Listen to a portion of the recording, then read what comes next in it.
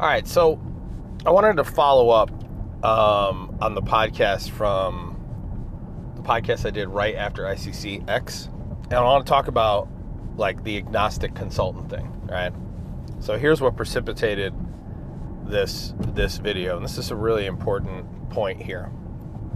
There are a couple of things that I say as it relates to integrators and consultants that we've experienced in our career that I think it's important for people to understand where my opinions come from on these subjects, okay?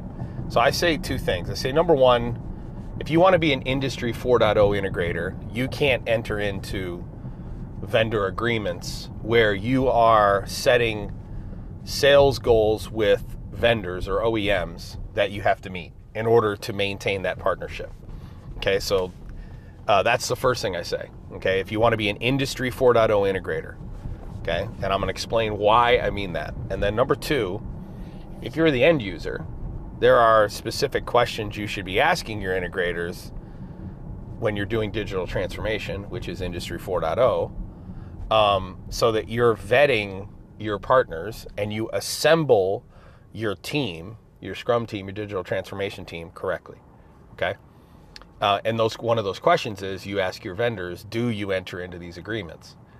Now, I've said that you can work with integrators who enter into these agreements, okay?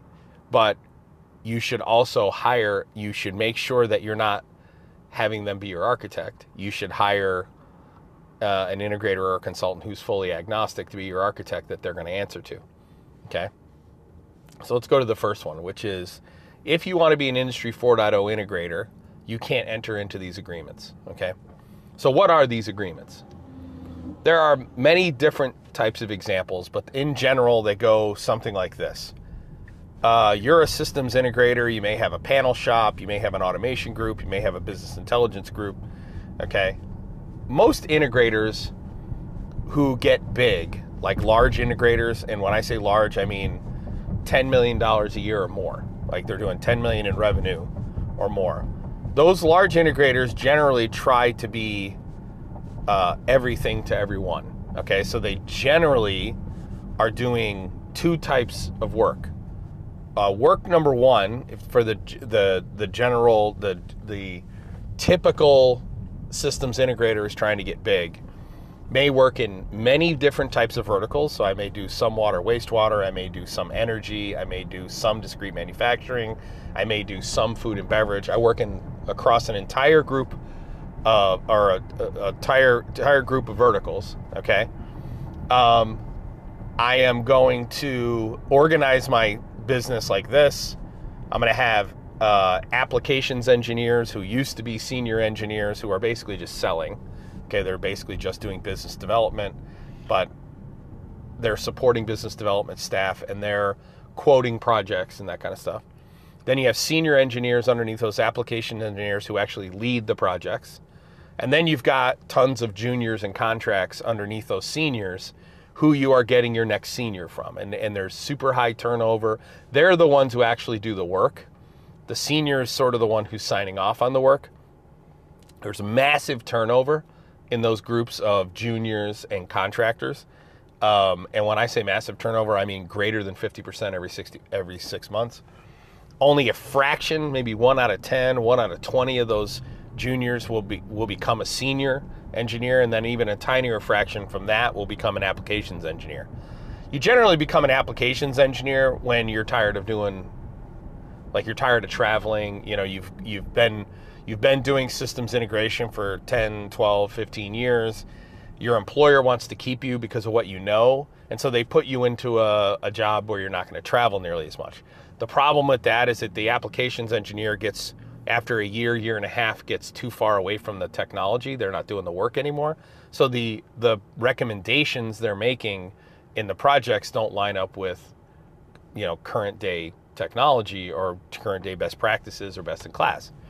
The problem with the senior model is that the senior becomes more of like a project manager rather than a senior developer, which is reason they're in that position to begin with. They stay close to the technology, but they spend way more time managing people, managing milestones, managing expectations, as opposed to leading actual integration. So that drives those integrators to try to do things as repeatable as possible. So they'll try to make a product that they pass off as custom to each customer, or they try to do things as repeatable as they possibly can. They try to sell projects that are just like projects they've done before, but maybe that project that they did before is no longer the best way to approach solving a problem today because technology has evolved, okay? Moore's Law. So that's how they're structured. So what they'll do is they'll enter into vendor agreements with vendors or OEMs who own and sell hardware or software for the projects that they've been doing, because they're trying to do that project over and over and over again, right? That's basically what they're trying to do. They're trying to sell a solution at full price to every customer, right? And this is one of the things that drove me nuts. Was like, an integrator would basically have their customer pay them $1 million to build a solution they're going to sell over and over and over again, but then not pass the savings on to the next customer. They'll try to sell it again for $1 million to the next customer, or at 800,000 or whatever. And, they try to do that for 10 years. They buy a big ass boat. They, build a big vacation home in the mountains. Meanwhile, they're literally ripping off their customers, because the customer isn't hiring you to be a laborer. The customer is hiring you to be an expert, like a brain surgeon, okay? And you expect, when you hire a contractor to come to your house, someone who's going to do your roof, you expect that contractor to tell you what they would do as if it were their home, not what they would do if they were trying to sell you something for your home, right? That's what you think you're hiring in a systems integrator. All right, so the integrator will enter into these agreements with these vendors and these OEMs, because what they want to fatten their bottom line is they want to get discount. If they know, hey, I'm going to sell that project fucking 20 times over and over and over again, it'd be really nice if, A, I got some protections from the vendor. So every time someone says they want a project something like that, they'll call us. Number two, the vendor or the OEM will call us. Moreover, it'd be nice if they gave us a discount on the software or the hardware we're using for that project. Some type of volume type of discount. Okay, so you enter into that agreement. Well, here's the dilemma. It creates a conflict of interest. Okay, and this is a major problem. The problem became bigger once companies moved from just automating processes, like flock tanks and life sciences bioreactors, moving from just automating processes to, all right, now what we want to do is automate our business, the Industry 4.0 stuff. So then those integrators now are at a strategic disadvantage as it relates to doing what's best for their customer, because they've entered into these partnerships. So that's integrator one. Now, the customer doesn't know the difference between integrator one and integrator two. They find out later, after they've already spent a lot of money. So integrator two is the agnostic integrator.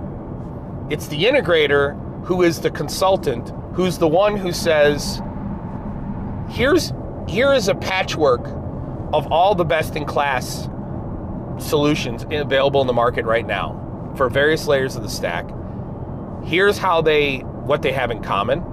Okay, they support these technologies. They have this development philosophy. They have these types of support agreements. Whatever it is. Here's what they don't have in common. And if we're going to put together an infrastructure, a full stack infrastructure, the best way to put that infrastructure together is on this common technology that all these solutions support, and you should pick this hardware from this vendor, you should pick this software from that vendor, you should pick this software from that vendor, you should pick this connector from that vendor. That's the second type of integrator. That's the Industry 4.0 integrator. The former integrator was the Industry 3.0 integrator. Okay, who enters into those partnerships, right? Who's trying to sell the same project over and over and over again, right? I've been doing digital transformation for a very long time. And while there are some commonalities between each digital transformation initiative, and that is the stuff that we talk about, the basic concepts of digital transformation, the common pillars, et cetera, every journey is different, because it's about taking a very unique business, digitizing it, and making it more efficient on the unique grounds that that business is built on. And no two companies are alike. So how is the second integrator built? Well, first off, the second integrator doesn't use applications engineers. Okay? They just have senior engineers who are lead developers, scrum masters, and architects. Number two, they're full stack fluency. Those senior integrators, those senior engineers have full stack fluency. They understand business intelligence, they understand connectors, they understand PLCs, they understand MES systems, they understand SCADA, they understand cloud technology. But that fluency comes from an understanding of the underlying technology that this software and hardware is built on, okay? And how you could piece it together. Number two, you don't have juniors and contractors working on your team, okay? What you have are engineers who are a member of your Scrum team. All of them are subject matter experts in some layer in the stack. Okay, so you're building cross-functional teams that are built up of subject matter experts. Okay. Number three, they're not selling the same project over and over and over again. Every digital transformation journey is unique. However, a really good Industry 4.0 integrator is using some basic principles for ascertaining what they should be doing and how they should be doing it, okay? Number four, Industry 4.0 integrators don't enter into vendor agreements that put them into direct conflict with what's in the best interest of their customer, okay? So when I was saying that when we talk about how you should be asking these questions about your integrators, that's what I'm talking about. Okay, I'm talking about those specific details. All right, so let me fast forward. There was some troll who posted on the podcast,